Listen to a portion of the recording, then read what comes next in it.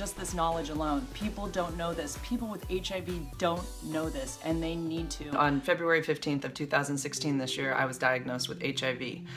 10 days later, I was diagnosed with pneumonia and AIDS. What I want you to know is my story.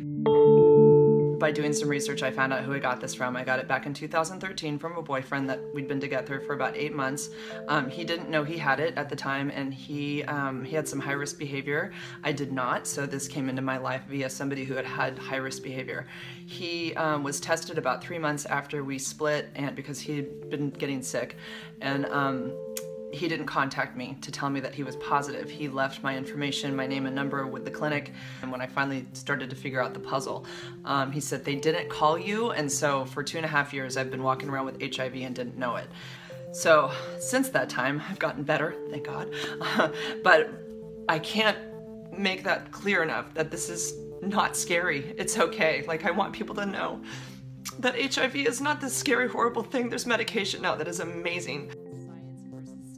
We are so excited about this news. This is going to save lives. This is going to change stigma. This is going to change how people with HIV live and stay on their medication so that they won't transmit the virus to anybody else. It was a study with 888 couples that was done over several years. These were gay couples, these were heterosexual couples where one was positive, one was negative. The positive partner is virally suppressed. They don't use protection and they have sex.